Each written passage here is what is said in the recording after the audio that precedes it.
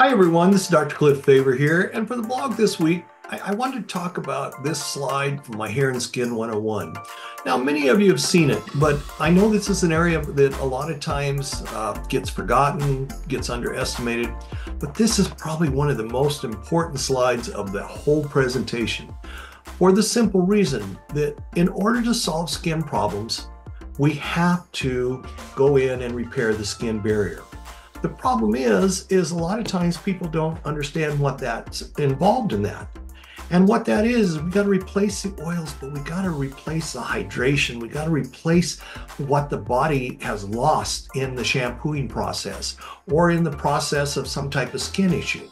So this becomes very, very important. So if you don't understand the difference between an emollient and humectant, you're going to struggle with how you do that. Because these are two types of conditioners and they work very, very differently. And especially when we're trying to take care of a hydration problem or a skin infection, you have to understand this because it's a difference between success and failure. So the difference here is an emollient basically is a fat or oil in suspension and is just designed to sit on the surface of the skin. It doesn't penetrate, it doesn't hydrate. You know, it's bacon grease on the skin, and if you put water on bacon grease, the water runs off. So how can you hydrate if you've got this oil layer over the top? But having said that, most of your conditioners out there are emollients. Why? Number one, they're cheap. Number two, you don't know the difference. And so they can call it a conditioner, you can be happy, and you think you're doing a good job. The reality is most groomers have stopped using conditioners for the simple reason they don't like the results. If you're putting fats and oils on the coat and skin, it's greasy, it's hard to scissor, it weighs down the coat. A lot of times, the coat just looks dull and lifeless on that. It's hard to get it to stand up if you're doing a continental. So a lot of groomers have stopped doing that. They don't see a benefit of it. Now, the difference is if we use a humectant's got some glorious things that go on. Is number one, it's absorbed into the skin and it pulls water in with it. So now we're actually hydrating. We're adding water to that skin. We're adding water to that hair. So we're taking care of dehydrated skin. We're taking care of that dry, brittle skin.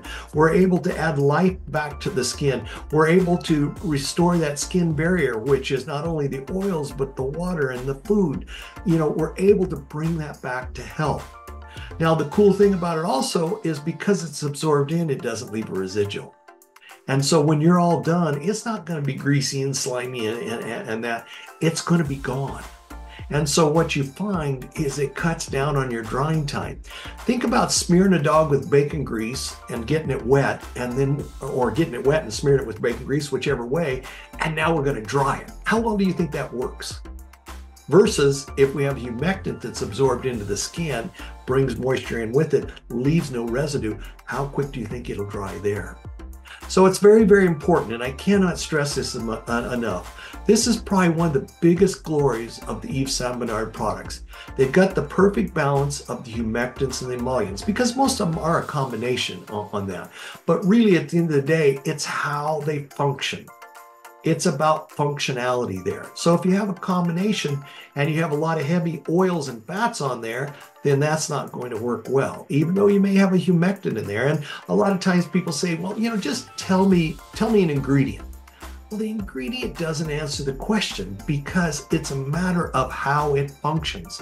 If I tell you that it's got one of the ingredients that are humectant and you get a product, but it's mainly fats and oils, you're not going to get the results that you need to. So I hope this helps. I think it's very, very important that you understand this. And I want to reiterate the glories of the Yves Saint Bernard products is the fact that they've got the perfect balance. They're high in the humectants. They actually hydrate the coat. Any of you out there that are just shampooing and not using a conditioner, you've missed the boat also, because a shampoo is going to strip. We got to add back, and that's where you want your humectants in there. Hope this helps. We'll see you next week.